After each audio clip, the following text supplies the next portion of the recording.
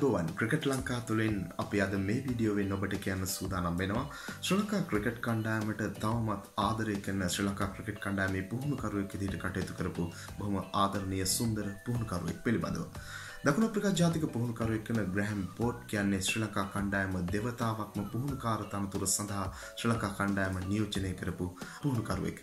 ඒ විතරක් නෙමෙයි දකුණු අප්‍රිකා මේ පුහුණුකරුවා ග්‍රැහම් පෝට් විදේශ ජාතිකයෙක් වුණත් ශ්‍රී ලංකාවේ ක්‍රීඩකයෝ ගොඩක් ආදරය කරපු ඒ වගේම ශ්‍රී ලංකාවේ ක්‍රීඩකයෝ ගොඩක් ගෞරව කරන පුහුණුකරුවෙක් තමයි ග්‍රැහම් පෝට් කියන්නේ.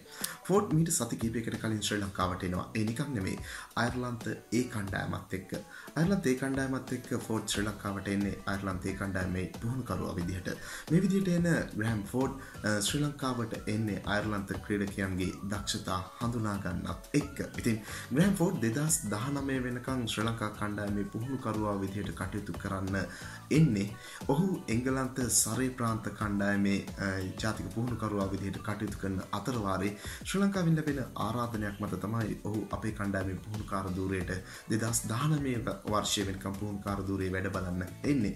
කොමුණත් අපේ රටේ ශ්‍රී ලංකාවේ ක්‍රිකට් පරිපාලනය ගන්න ඇතැම් තීන්දුව තීරණත් එක්ක එකඟ වෙන්න බැරි ෆෝඩ් තමන් අතරමඟ වැඩක් දාලා ශ්‍රී ලංකාවට පුහුණුකරු විදිහට ඇවිල්ලා හිටියත් එකඟ වෙන්න බැරි සමහර තීරණ නිසා තමන්ට මෙතනින් යන්නම වැඩේ හැදුනට පස්සේ තමයි බැරිම තැන තමයි ග්‍රැහම් ෆෝඩ් ශ්‍රී ලංකා කණ්ඩායම දාලා නැවතත් යන්නේ. මේ විදිහට අයර්ලන්තයේ කණ්ඩායමත් එක්ක ශ්‍රී ලංකාවට ආපු ග්‍රැහම් ෆෝඩ් සම්මුඛ සාකච්ඡාවකට එකතු වෙනවා සන්ඩේ ටයිම්ස් පුවත්පතත් එක්ක. ඉතින් මේ සන්ඩේ ටයිම්ස් පුවත්පතේ චම්පික ප්‍රනාන්දුත් එක්ක මේ සාකච්ඡාවට එකතු වෙලා ග්‍රැහම් ෆෝඩ් තමන්ගේ අදහස් දක්වද්දී ඒ අදහස් අතරේ අපිට වැදගත්ම කියලා හිතිච්ච තොරතුරු කීපයක් තමයි අපි ඔබට මේ විදිහට ඉදිරිපත් කරන්නේ. ඇත්තටම අයර්ලන්තයේ කණ්ඩායමත් එක්ක ශ්‍රී ලංකාවට ආවට පස්සේ ග්‍රැහම් ෆෝඩ්ගෙන් අහලා තිබුණා ඔබ එංගලන්ත සරේ ප්‍රාන්ත කණ්ඩායම නියෝජනය කළා. කණ්ඩායමේ පුහුණුකරු විදිහට කටයුතු කළා. ඒ කාලය කොහොමද කියලා අහන ප්‍රශ්නයට ෆෝඩ් දීලා තිබුණේ මෙන්න මෙහෙම උත්තරයක්. ඇත්තටම ප්‍රාන්ත තරඟ කියන්නේ ගොඩක් හොඳ තැනක්, ගොඩක් තරඟකාරී තැනක්. සරේ කණ්ඩායම, සරේ ප්‍රාන්ත කණ්ඩායම අපි හොඳට ඒ තරඟාවලියේ ක්‍රීඩා කළා. අපිට හොඳ කණ්ඩායමක්, හොඳ ක්‍රීඩකයෝ පිරිසක් අපේ කණ්ඩායම තුල හිටියා. කොහොමවත් සරේ ප්‍රාන්ත කණ්ඩායම ඇතුලේ අපි හොඳට ඒ තරඟාවලියට මුහුණ දුන්නා කියන කාරණේ ෆෝඩ් කියලා තිබුණා. ඇත්තට මේ තරඟාවලිය අතරමැද තමයි ශ්‍රී ලංකා කණ්ඩායමේ පුහුණුකරුවා විදිහට එන්නට 2019 වර්ෂයේ දක්වා පුහුණුකාර ධූරයේ වැඩ බලන්න මේ සරේ ප්‍රාන්ත කණ්ඩායමේ පුහුණුකරු විදිහට හිටපු ග්‍රැහම් ෆෝඩ්ට අවස්ථාව ලැබෙන්නේ. ඉතින් ඒ අවස්ථාවත් එක්ක ශ්‍රී ලංකාවට ආවට පස්සේ ෆෝඩ් මුහුණ දීපු ඇතැම් තත්ත්වයන් එක්ක ශ්‍රී ලංකා කණ්ඩායමේ සිදුවෙච්ච සමහර වෙනස්කම් එක්ක ඔහුට සිදුවෙච්ච වෙනස්කම් නිසා ඔහුට කණ්ඩායම අතරමඟ දාලා පුහුණුකාර ධූරයෙන් ඉවත් වෙලා නැවතත් යන්න සිද්ධ වුණා කියන එක ක්‍රිකට් පිටියේ විතරක් නෙමෙයි ක්‍රිකට් ලෝකයේ ප්‍රසිද්ධ රහසක් වුණා. මේ සුන්දර මනුස්සයා ක්‍රීඩාවේ මහත්මයෙක් ලෙස හඳුනගන්න ග්‍රැහම් ෆෝඩ් ඒ කිසිම දෙයක් සම්බන්ධව කාටවත් චෝදනා කරන්නේ නැතුව බොහොම නිහඬව තමන්ගේ කාර්යභාරය කරගන්න බැරි පරිසරයක් තුල ඔහු එතනින් ඉවත් වෙලා ගියා. ඉතින් මේ පිළිබඳවත් මේ සාකච්ඡාවේදී මෙවර ශ්‍රී ලංකාවට ආපු වෙලාවේදී ග්‍රැහම් ෆෝඩ් කතා කරලා තිබුණා. ඒ පිළිබඳව කතා කරලා තිබුණේ මෙන්න මේ විදිහට. ඇත්තට මේ සිද්ධිය ගැන මට එකින් එක කරුණු විස්තර කරන්න අවශ්‍ය නැහැ. කොහොමුණත් මම ප්‍රධාන පුහුණුකරුවරයා විදිහට ශ්‍රී ලංකා කණ්ඩායම නියෝජනය කළද්දී මේ සිදුවීම් සිද්ධ වෙන්නේ ඇත්තටම සමහර පත්කිරීම් සම්බන්ධව. සමහර පත්කිරීම් සම්බන්ධව මම සෑහීමකටපත් වෙන්නේ නැති අවස්ථාවලදී ඒවා සම්බන්ධව පුංචි ප්‍රශ්න පැන නැගුණා. ඇත්තටම මේ පත්කිරීම් සම්බන්ධවත් ඒ ආකාරයෙන් පත්වෙච්ච ක්‍රීඩකයෝ පිළිබඳ විශේෂයෙන් මට උන් එක්ක පුද්ගලිකව තරහක් නැහැ. කොහොමුණත් මම පුහුණුකාරවරයා විදිහට කටයුතු කරන පරිසරයක් ඇතුලේ මට අවශ්‍ය විදිහට තමන් මගේ වගකීම ඉෂ්ට කරන්න මගේ කාර්යභාරය කරන්න අවශ්‍ය පරිසරය නිර්මාණය නොවුනහම මම එතන ඉන්නේ නැහැ. ඉතින් එහි ප්‍රතිඵලයක් විදිහට තමයි මට අවශ්‍ය පරිසරය නිර්මාණය නොවීම නිසා මම එතනින් යන්නේ. කොමුණත් ග්‍රැහම් ෆෝඩ්ගේ දෙවන පැමිණීම ශ්‍රී ලංකා කණ්ඩායමට ජයග්‍රහණ රැසක් අත් කරලා දෙන්න හැකියාව ලැබුණා කියලා අපේ මතකයේ තියෙනවා. 2017 වර්ෂයේ මාර්තු මාසයේ ශ්‍රී ලංකා කණ්ඩායමේ ඕස්ට්‍රේලියා T20 සංචාරය තුළදී ශ්‍රී ලංකා කණ්ඩායම ඕස්ට්‍රේලියා T20 තරගාවලියේ ජයග්‍රහණය ලැබනවා. ඒ ජයග්‍රහණවල එක් මතකයක් සටහන් කරමින්. ඉතින් මේ විදිහට ශ්‍රී ලංකා කණ්ඩායමට ජයග්‍රහණ අත්පත් කර දෙන්න සමත් වෙන මේ පුහුණුකාරවරයා ශ්‍රී ලංකා කණ්ඩායමේ පුහුණුකරු විදිහට ඕස්ට්‍රේලියා T20 තරගාවලියේ නියෝජනය කළාට පස්සේ අපි ඊට පස්සේ දකිනවා ප්‍රබල බලයක් එක්ක ශ්‍රී ලංකා කණ්ඩායමේ කළමනාකාරීත්වය අසංක ගුරුසිංහ ලබා ගැනීමත් එක්ක ග්‍රෑම් ෆෝර්ඩ්ට යම් දේවල් වලට මුහුණ දෙන්න සිද්ධ වෙනවා. ඒක අපිට චැම්පියන්ස් කුසලානයේ ආරම්භයත් එක්ක දකින්න ලැබෙනවා. ඉතින් ක්‍රිකට් පිටියේ මෙවැනි සිදුවීම් ඉතිහාසයේ ශ්‍රී ලංකා කණ්ඩායමේ ග්‍රෑම් ෆෝර්ඩ් ශ්‍රී ලංකා කණ්ඩායමේ පුහුණුකාරවරයා විදිහට කටයුතු කරද්දී අපිට දකින්න ලැබිලා තිනවා. ඒ පිළිබඳ ග්‍රෑම් ෆෝර්ඩ් බොහොම සීරුවෙන් බොහොම සංයමයකින් යුතුව මේ සාකච්ඡාවේදී තමන්ගේ අදහස් දක්වලා තිබුණා. මේ විදිහට ෆෝර්ඩ්ගේ තැන ගැන ෆෝර්ඩ්ගේ වගකීම් ගැන කලින් තිබුණු තත්ත්වයේ තරම් සතුටුදායක තත්ත්වයක් නැති වෙනකොට ෆෝර්ඩ් තමන්ගේ පුහුණුකාර ධූරය පිළිබඳ තරම් සෑහීමකටපත් උනේ නැහැ කියන එක අපිට චැම්පියන්ස් කුස්ලානේ දකින්න ලැබෙද්දී මේ සියලු කලබගෑනි එක්ක මේ සියලු අපහසුතා එක්ක චැම්පියන්ස් කුස්ලානේ අපිට වැඩි දුරක් යන්න අවස්ථාව ලැබුණේ නැහැ. කොහොමුණත් චැම්පියන්ස් කුස්ලානේ තුලදී අපිට සතුටු වෙන්න තිබිච්ච එකම කාරණය තමයි ප්‍රබල ඉන්දිය කණ්ඩායම අපේ කණ්ඩායම විසින් පරාජයටපත් කිරීම. ඉතින් මේ තත්ත්වය ඇති වෙලා මේ තත්ත්වයට පස්සේ චැම්පියන්ස් කුස්ලානේ අතරමඟින් ශ්‍රී ලංකා කණ්ඩායමට එන්න උනාට පස්සේ 2017 ජූනි මාසයේ වෙද්දී ග්‍රෑම් ෆෝර්ඩ් ශ්‍රී ලංකා කණ්ඩායමේ පුහුණුකාර ධුරයෙන් ඉවත් වෙලා ආපහු යන්න යනවා. මෙහෙම ගියත් ශ්‍රී ලංකා කණ්ඩායම පිළිබඳ තවමත් තම අවධානයෙන් ඉන්නවා කියලා තමයි ශ්‍රී ලංකා කණ්ඩායමේ ජයග්‍රහණ පිළිබඳ තමන් සතුටින් අවධානය යොමු කරගෙන ඉන්නවා කියලා තමයි ග්‍රෑම් ෆෝර්ඩ් තවදුරටත් කියන්නේ. මම තාමත් ශ්‍රී ලංකා කණ්ඩායමේ තරඟ දිහා බලාගෙන ඉන්නවා. ශ්‍රී ලංකා කණ්ඩායමේ තරුණ ක්‍රීඩකයෝ තමන්ගේ දක්ෂතාව පෙන්නලා තරඟ ජයග්‍රහණය කරද්දී මම හදවතින්ම ඒව බලලා සතුටු වෙනවා. ඒ වගේම ශ්‍රී ලංකා කණ්ඩායම පරාජයටපත් වෙන හැම අවස්ථාවකම ඒක මගේ හිතට තදින්ම දැනෙනවා. ඇත්තටම මම හිතන්නේ ශ්‍රී ලංකා කණ්ඩායමට තාමත් මගේ හිතේ ලොකු තැනක් වෙන් වෙලා තියෙනවා. මෙහෙම කියන ෆෝර්ඩ් ශ්‍රී ලංකා කණ්ඩායමේ පුහුණුකරුවා විදිහට මුලින්ම එන්නේ 2012 වර්ෂයේ. 2012-2014 කාලේ ශ්‍රී ලංකා කණ්ඩායමේ පුහුණුකරුවා විදිහට ග්‍රෑම් ෆෝර්ඩ් කටයුතු කරද්දී ඉතිහාසයට මේ කාලේ එකතු වෙන්නේ ශ්‍රී ලංකා කණ්ඩායමේ ජයග්‍රාහී කාල සීමාවක් විදිහට.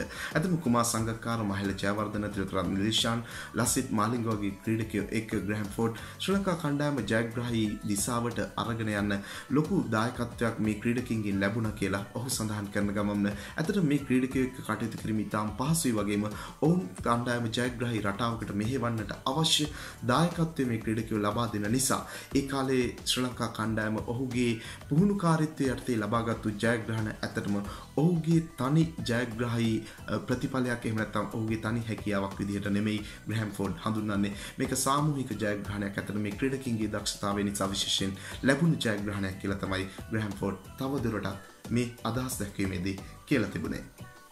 ඇත්තට මේ කතාවේ සාර්ථකත්වය මගේ මැජික් එකක් නන් නෙමෙයි. අපිට හිටියේ කණ්ඩායම ඒ කාලේ අපේ ශ්‍රී ලංකා කණ්ඩායම නියෝජනය කරපු අපේ ක්‍රීඩකයෝ ගත්තාම ලෝකේ ඕනෑම කණ්ඩායමක් එක්ක සමව තියන්න පුළුවන් විදිහේ සමබර දක්ෂ කණ්ඩායමක් පරිණත ක්‍රීඩකයන් රැසක් ශ්‍රී ලංකා කණ්ඩායම නියෝජනය කළා. ඉතින් මේ ක්‍රීඩකයන්ගේ සමු ගැනීමත් එක්ක ශ්‍රී ලංකා කණ්ඩායමට නව ක්‍රීඩකයෝ රැසක් පැමිණියා. ඒ නවක තරුණ ක්‍රීඩකයෝ අපිට අර පරිණත ක්‍රීඩකයන්ගේ මට්ටමට එක දවසින් අරගෙන එන්න බෑ. ඔවුන්ට කාලයක් අවශ්‍යයි. ඔවුන්ට කාලයක් දීලා ඒ තත්ත්වයට හදලා ගන්න එක තමයි කරන්න තියෙන්නේ. මම තාමත් විශ්වාස කරන දෙයක් තමයි අපිට ආපු මේ දක්ෂ තරුණ ක්‍රීඩකයන් තුල හැකියාව තිබුණා වගේම ඔවුන් එක්ක ලොකු ගමනක් යන්න තිබුණා කියන එක. ෆෝර්ඩ් මේ විදිහට සඳහන් කරන මේ තරුණ ක්‍රීඩකයන් එකතු කරගෙන ශ්‍රී ලංකාවට ෆෝර්ඩ්ගේ දෙවන ආගමනයත් එක්ක ලබා ගන්න පුළුවන් වෙච්ච තවත් විශිෂ්ට ජයග්‍රහණයක් තමයි ශ්‍රී ලංකාව ඕස්ට්‍රේලියාව 3-0 ලෙස ටෙස්ට් තරගාවලියක් පරාජය කරමින් ලබන ජයග්‍රහණය. ඉතින් ඒ ජයග්‍රහණය පිළිබඳවත් ෆෝර්ඩ් මේ තරුණ ක්‍රීඩකයන් පිළිබඳවත් කියන්නේ මෙන්න මෙහෙම කතාවක්. කුසල් මෙන්ඩිස්, දනංජිත සිල්වා, නිරෝෂන් දික්කැල සහ දිමුත් කරුණාරත්න කියන්නේ ශ්‍රී ලංකා කණ්ඩායම ජයග්‍රාහී සීමාවට අරගෙන යන්න පුළුවන් හොඳ දක්ෂ තරුණයෝ ටිකක්.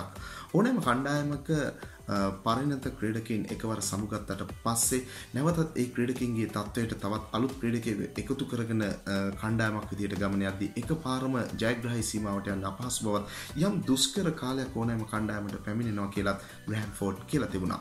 ඇත්තටම කණ්ඩායමක් විදිහට ගත්තාම යම් කාලයකදී තමන්ගේ කණ්ඩායම තුල කාලයක් ක්‍රීඩා කරපු ජ්‍යෙෂ්ඨ ප්‍රතිකරුවෝ එකවර සමුගත්තට පස්සේ ඒ කණ්ඩායමට යම් දුෂ්කර කාලයකට මුහුණ දෙන්න සිද්ධ වෙනවා. මොකද අර ජ්‍යෙෂ්ඨ ක්‍රීඩකයන්ගේ තැනට නවක ක්‍රීඩකයන් පැමිණීමේදී ඒ ක්‍රීඩකයන් ඒ තැනට හුරු කරන්න යම් කාලයක් ගත වෙන නිසා අපිට පසුගිය කාලේ ඕස්ට්‍රේලියා කණ්ඩායමත් මෙවැනි තත්ත්වයකට මුහුණ දීලා ඉන්න ආකාරය දකින්නට ලැබුණා. ඇත්තටම ග්‍රෑම් ෆෝර්ඩ් තවදුරටත් සඳහන් කරා කුමාර් සංගක්කාර වැනි ක්‍රීඩකයෙක් ක්‍රීඩා පිටින් සමුගත්තට පස්සේ ඊට පහුවදාට ඒ වෙනුවට ආදේශ කරන ක්‍රීඩකයා පහුවදා ඉඳලා කුමාර් සංගක්කාර විදිහටම ක්‍රීඩා පිටියේ හැසිරෙනවා කියලා අපි හිතනවා නම් ඒක විහිළුවක් කියලා තමයි ග්‍රෑම් ෆෝර්ඩ් උදාහරණ සහිතව මේ කතාව පැහැදිලි කරලා තියෙන්නේ. පැහැදිලිවම කියනවා නම් ග්‍රෑම් ෆෝර්ඩ් කියන්නේ දක්ෂ පරිණත ක්‍රීඩකයන් රැසක් ඕනෑම කණ්ඩායමක එකවර සමුගත්තට පස්සේ නවක ක්‍රීඩකයන්ගෙන් ඒ සමුගැනීමේ පුරපාඩු පුරවද්දී අපට මුල් අවස්ථාවේ සිටිය තැනට කණ්ඩායම ඒ ආකාරයෙන්ම අරගෙන යන්න යම් දුෂ්කරතාවයක් තියෙනවා වගේම ඒ සඳහා කාලයක් අවශ්‍ය බව තමයි ග්‍රෑම්ෆෝඩ්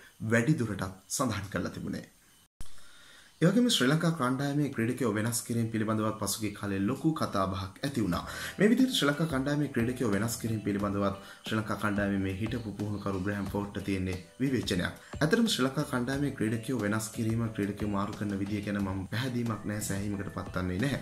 අපි දැක්ක ගොඩක් වෙලාවට කුසල් මෙන්ඩිස් තරඟ වලින් ඉවත් කරලා තියෙනවා. ඒ වගේම ධනංජිත් සිල්වා තරඟ වලින් ඉවත් කරලා තියෙනවා. ඇත්තටම මේ ක්‍රීඩකයන්ගේ දක්ෂතා හඳුනා ගැනීම ඉතාමත් වැදගත්. ඒ වගේම ඔවුන්ගේ දක්ෂතා හඳුනාගෙන ඔවුන්ට අවස්ථාව ලබා දී යුතුයි. තමන්ගේ ක්‍රිකට් ජීවිතය ගොඩනගා ගන්න ක්‍රිකට් වලින් ලොකු දෙයක් තමන්ගේ කණ්ඩායමට රටට අත්පත් කරලා දෙන්න වෙනුවෙන් ඔවුන්ට අත්දැකීම් එකතු කරගන්න.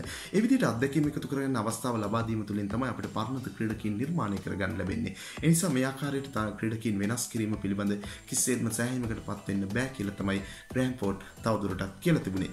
අතරම ශ්‍රී ලංකා කණ්ඩායමේ ක්‍රීඩකයන් මේ විදිහට වෙනස් වෙනවා. ක්‍රීඩකයන්ට අවශ්‍ය තැන ලැබෙන්නේ නැහැ. අතන මේ විදිහට තරඟ තුලදී තරගෙන් තරඟට ක්‍රීඩකයන් මාරු කිරීම වෙනුවට දෙපාරක් හිතන්නේ නැතුව අපි හඳුනාගත්ත දක්ෂතා තියෙන ක්‍රීඩකයන්ට අවශ්‍ය තැන ලබා දීම වැදගත් කියලා කියන ෆෝඩ් තවදුරටත් සඳහන් කරනවා මේ අරුම පුදුම වෙනස්කම් තියෙන කණ්ඩායමේ ක්‍රීඩකයන් අතර විතරක් නෙවෙයි කියලා ඔහු සඳහන් කරලා තිබුණා. ඒ වගේම ශ්‍රී ලංකා කණ්ඩායමේ මේ විදිහේ වෙනස්කම් එක්ක දකින සමහර දෙයක් තමයි එක් තරඟාවලියක නායකත්වයට ඉන්න ක්‍රීඩකයා ඊගාව වතාවේ තරඟාවලියකට යද්දී සංචිතයට නම් කළා නැති තත්ත්වයන් පවා දකින්නට තියෙනවා කියලා. ඉතින් මෙවැනි තත්ත්වයක් තුළ විශේෂයෙන් කණ්ඩායමක් ස්ථාවරව හොඳ කණ්ඩායමක් ශක්තිමත් කණ්ඩායමක් විදිහට රටක් නියෝජනය කරන ශක්තිමත් ස්ථාවර කණ්ඩායමක් නිර්මාණය කරගන්න මේ ආකාරයෙන් ක්‍රීඩකයෝ ඉක්මනින් යන්නේන නායකත්වය වෙනස් වෙන අද ඉන්න නායකයා හෙට සංචිතයටවත් නැති එක මෙවැනි කරුණු කාරණා තුලින් රටක ස්ථාවර කණ්ඩායමක් නිවැරදි ස්ථාවරත්වයක් සහිත කණ්ඩායමක් හදාගන්න බෑ කියලා තමයි ෆෝඩ් වැඩිදුරටත් සඳහන් කරන්නේ. ෆෝඩ් ඒ වගේම අදහස් දක්වමින් කියනවා මම තාමත් හිතන්නේ ශ්‍රී ලංකා කණ්ඩායමේ ප්‍රතිකරුවෝ තමන්ගේ සාමාන්‍ය දක්ෂතාවලට ආවොත් ලෝකයේ ඔවුන්ට පරාද කරන්න බැරි කණ්ඩායමක් නැහැ කියලා. ඇත්තටම ශ්‍රී ලංකා කණ්ඩායමේ මූලික වශයෙන් අවධානය යොමු වෙන්න ඕන මේ කාලේ ප්‍රතිකරණ රටාව පිළිබඳව කියලා ෆෝඩ් කියනවා. ප්‍රතිකරණ රටාව තුළදී වැඩි දෙයක් කරන්න නැහැ.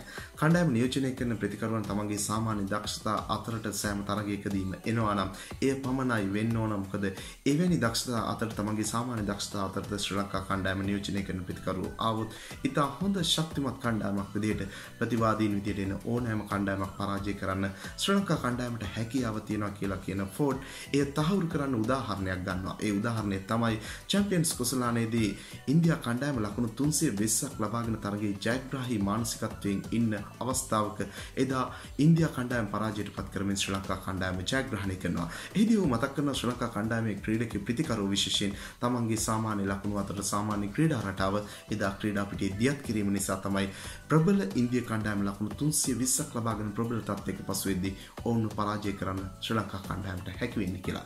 ඒ වගේම පාකිස්තානයත් එක්ක ඊට පසු තිබිච්ච තරගයේ ජයග්‍රහණය කරන්න ශ්‍රී ලංකා කණ්ඩායමට හැකියාව නොලැබුණේ දුර්වල පන්දු රැකීම නිසා. ඒ නිසා ඔවුන්ගේ ශ්‍රී ලංකා කණ්ඩායමේ පන්දු රැකීමේ දා පාකිස්තානය එක්ක චැම්පියන්ස් කුසලාන තරගාවලියේ ඒ අදාළ තරගයේදී තිබුණා නම් තත්ත්වය වෙනස් වෙලා චැම්පියන්ස් කුසලානේ ළඟටම ගිහිලා කුසලානේ දිනන්නත් ශ්‍රී ලංකා කණ්ඩායමට හැකියාව තිබුණා කියලා තමයි ෆෝඩ් මේ උදාහරණයක් සහිතව සඳහන් කරලා තිබුණේ. ශ්‍රී ලංකාවේ බැටින් ගැන ඒ විදිහට කතා කරන මේ දක්ෂ පුහුණුකරුවා ශ්‍රී ලංකාවේ පන්දු යැවීමේ නම් යම් අඩුවක් තියෙනවා කියලා තමයි සඳහන් කරන්නේ. ඇත්තටම ග්‍රෑම් ෆෝඩ් කියන විදිහට ශ්‍රී ලංකා කණ්ඩායමේ මීට පෙර කාලේ හිටපු මුතයා මුරලිදරන් සහ අජන්ත මෙන්දිස් වැනි මැදින් පන්දු යවන පන්දු යවන්නෙකුගේ අඩුව පිළිබඳව ඔහු සඳහන් කරනවා. ඇත්තටම එවැනි පන්දු යවන්නේ කඩළු ලබා ගන්න යම් ප්‍රතිවාදී ප්‍රතිකරුවන් හිර කරන ප්‍රතිවාදී ප්‍රතිකරුවන්ට තර්ජනයක් වන මුරලි සහ අජන්ත මෙන්දිස් වගේ පන්දු යවන්නේ වර්තමානයේ ශ්‍රී ලංකා කණ්ඩායමට නැති අඩුව තියෙනවා කියලා සඳහන් කරන ගමන් ඔහු කියනවා එවැනි පන්දු යවන්න ශ්‍රී ලංකාව තුල ඕනතරම් සොයා ගන්නට ඇති. අවශ්‍ය වන්නේ එවැනි පන්දු යවන්න හොයාගෙන ඔවුන්ට අවශ්‍ය පුහුණුව ලබා දීලා කණ්ඩායමට ඇතුළත් කරගන්න එක කියලාත් ග්‍රෑම් ෆෝඩ් තවදුරටත් ඒ අඩුවට විකල්ප දක්වමින් සඳහන් කරලා තිබුණා. මේ විදිහට තවමත් ශ්‍රී ලංකා කණ්ඩායම ගැන හිතන මේ දක්ෂ පුහුණුකරුවා තමන්ගේ පුහුණුකාර ධූරය පටන් ගත්තේ බොබි වුල්මගේ සහාය පුහුණුකරුවා විදිහට. ඊට පස්සේ ඔහු දකුණු අප්‍රිකාව ශ්‍රී ලංකාව වගේ රටවල ප්‍රධාන පුහුණුකරුවා විදිහට කටයුතු කළා. ඉන්පසුව එංගලන්ත ප්‍රාන්ත තරගාවලියේ කෙන්ට් සරේ වගේ ප්‍රධාන පෙළේ ප්‍රාන්ත කණ්ඩායම්වල පුහුණුකරුවා විදිහට කටයුතු කළා. වර්තමානයේ අයර්ලන්ත කණ්ඩායමේ පුහුණුකරුවා විදිහට කටයුතු කරනවා. ඔහු ඒ පිළිබඳව අදහස් දක්වලා තිබුණා මෙන්න මේ විදිහට. මම හිතන්නේ මේක තමයි මගේ පුහුණුකාර දිවියේ මට ලැබුණු ලොකුම අභියෝගය. මොකද අයර්ලන්තයේ ක්‍රිකට් ක්‍රීඩාව කියන්නේ අයර්ලන්තයේ ප්‍රධාන ක්‍රීඩාවක් නෙමෙයි. අතවශ්‍යම අයර්ලන්තයේ ක්‍රිකට් වලට නැඹුරු වෙන ක්‍රිකට් ක්‍රීඩා කරන පිරිසත් හරි අඩුයි. ඒ නිසා අපිට ලොකු අභියෝගයක් තියෙනවා මේ ක්‍රිකට් ක්‍රීඩාව පවත්වාගෙන යමින් එහි ජයග්‍රහණ ලබා දෙන්න ඒ සඳහා දක්ෂයෝ එකතු කරගන්න. විශේෂයෙන් ශ්‍රී ලංකාව වගේ රටක අපි ක්‍රීඩකයෝ තෝරන්නේ ක්‍රීඩා සමාජ 24ක් අතරින්. ඒ වුණාට අයර්ලන්තයේ අපිට ක්‍රීඩා සමාජ 3ක් විතරයි තියෙන්නේ. ඉතින් මේ අතරින් ක්‍රීඩකයෝ තෝරා බේරාගෙන හොඳ කණ්ඩායමක් නිර්මාණය කරනවා කියන එක ලෙහෙසි කාරණයක් නෙමෙයි. ඒක නිසා මේක ලොකු අභියෝගයක් වගේම ක්‍රීඩාවට මේ ක්‍රීඩකින්ගේ ක්‍රීඩාලෝලින්ගේ උනන්දුව ඇති කරවමින් ක්‍රීඩාවේ දියුණුව සඳහා කණ්ඩායමක් නිර්මාණය කිරීම අපිට අයර්ලන්තය තුළදී ලොකු වගකීමක් විදිහට පැවරලා තියෙනවා කියලා තමයි දකුණු අප්‍රිකාව බිහි කළ මේ දක්ෂ පුහුණුකරුවා ග්‍රැහැම් ෆෝඩ් තවදුරටත් අදහස් දක්වමින් කියලා තිබුණා. ඉතින් ඔන්න ඔය විදිහට තමයි Sunday Times පුවත්පතට මේ සුන්දර මනුස්සයා තමන්ගේ ශ්‍රී ලංකා ක්‍රිකට් කණ්ඩායමත් එක්ක තිබිච්ච යටගියාව පිළිබඳ අදහස් දක්වලා තිබුණේ. ඉතින් ඇත්තටම ග්‍රැහැම් ෆෝඩ් ශ්‍රී ලංකාවට කරපු දේවල් වලට අපි ඔහුට සලකපු විදිය හරිද ඇතිද කියන ප්‍රශ්නේ අපිට මතුවෙනවා. ග්‍රැහැම් ෆෝඩ්ට පස්සේ ශ්‍රී ලංකාවට ලැබුණු පුහුණුකරුවොත් එක්ක ශ්‍රී ලංකා කණ්ඩායම තරඟවලට මුහුණ දීපු විදිය සහ එයින් ලබාගත්තු ජයග්‍රහණ සහ පරාජයන් පිළිබඳ සලකා බැලීමේදී ෆෝඩ්ට අපි සැලකුවා ඇතිද කියන කාරණයක් අපිට යාළුවෝ හිතන්න සිද්ධ වෙනවා. ඉතින් මෙවැනි වීඩියෝ දිනපතා බලන්න ඔබ තවමත් අපේ channel එක subscribe කරලා නැත්නම් දැන්ම අපිට subscribe කරන්නත් ක්‍රිකට් වලට කැමති ඔබේ යාළුවෙකුට බලන්න මේ වීඩියෝ එක share කරන්නත් අමතක කරන්න එපා. ක්‍රිකට් පිටියේ නැවුම් දෙස් අපිට තවත් අලුත් වීඩියෝවකින් හමු වනතුරු ක්‍රිකට් ලංකාවෙන් ඔයාට සුබ දවසක්.